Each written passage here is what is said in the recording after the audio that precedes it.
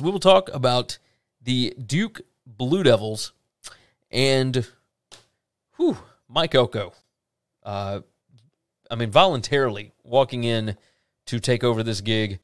This bunch went 3-9 last year under David Cutcliffe. Of course, Cutcliffe is now like an assistant to the commissioner on football side or whatever for the SEC. So he got talked to by Texas about coming in to maybe help run their offense a little bit. Maybe not as a coordinator, but as an analyst, whatever.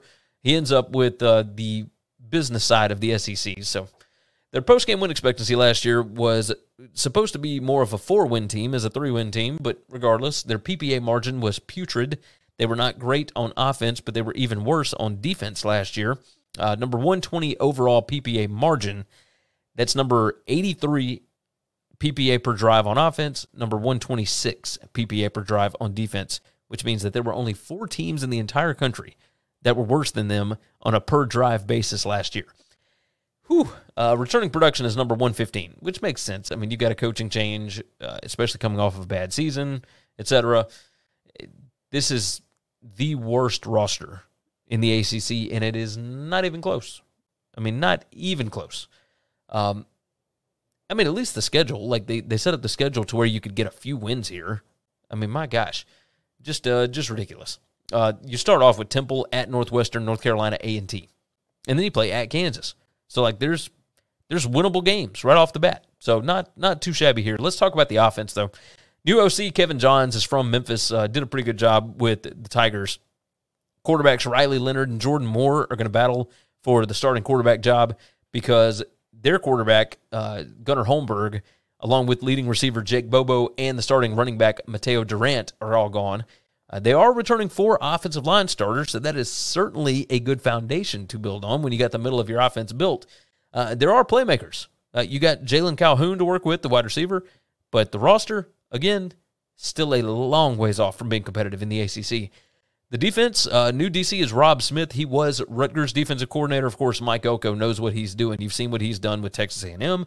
You saw what he did with Notre Dame before that. You saw what he did with Wake Forest before that. And I think that those Wake Forest ties are why he went to Duke. He understands how to win at a small private school in the Carolinas. Bottom line. So I think this is a good hire. I'm just curious why Elko took it. Either way, I think he was up for some other jobs, but I mean, he is getting on up there in years, and he had not gotten the offer that he really wanted yet. So we shall see. Regardless, part of the reason Elko was hired was to fix this defense. Again, number 126 PPA per drive, number 108 success rate allowed overall, number 126 in scoring opportunities allowed, and points per scoring opportunity allowed.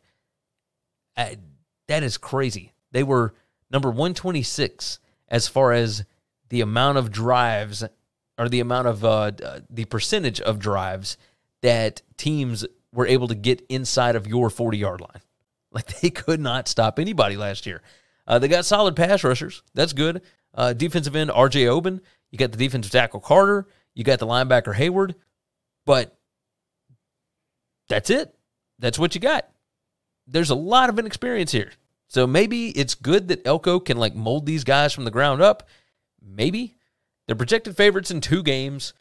They got 5 toss-ups, which is actually more than what Georgia Tech had. They are projected to be a double-digit underdog in 9 games per SP+. So the expectations here are ground floor. Like, this is, I'm not going to say year 0, but it's about as close to that as you can possibly get. Elko begins a long rebuilding process. If you see any sign of competitiveness, count that as a successful season. I will say that. I've got them at 2-10. I've got a win over Temple and a win over North Carolina A&T, but that does include losses at Northwestern and at Kansas. I think that those 2 programs are a little bit higher than what Duke is right now. I'm really curious. Like, what is Kevin Johns going to do with this offense? What is the defense going to be able to do in year 1 with Elko and Rob Smith? This is a building year. The win total is 3. I've got them with 2 wins. I mean, we'll see. Their division odds are not great. It's 150 to 1. To win the conference is 500 to 1. That ain't going to happen.